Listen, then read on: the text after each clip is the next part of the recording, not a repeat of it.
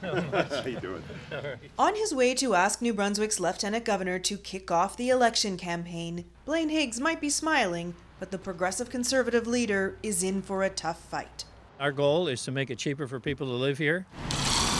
With the campaign underway, Higgs is asking New Brunswickers for a third term, something no premier here has been able to do in nearly 30 years. At the same time, a new survey shows him with the lowest approval rating of any premier in Canada. He's also faced a revolt within his own party. The Shepherd, the CLA. Nearly half of the Tory candidates elected in 2020 have walked out on Higgs, many unable to support his stance on the controversial Policy 713.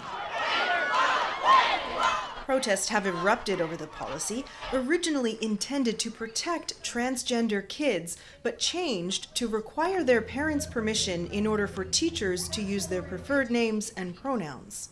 We want families and parents to have the key role in raising their young children. I'm definitely going to be watching for the party's different takes on Policy 713. This young trans person, eligible to vote for the first time, says he's worried about Higgs winning another election.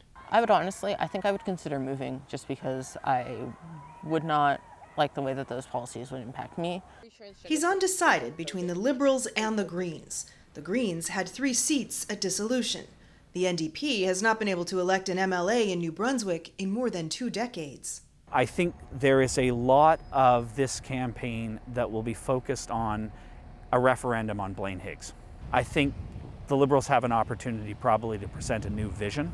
Still, Gilly says he thinks the core debate will be about those fundamental pocketbook issues. New Brunswickers go to the polls on October 21st. Kayla Hounsell, CBC News, Fredericton.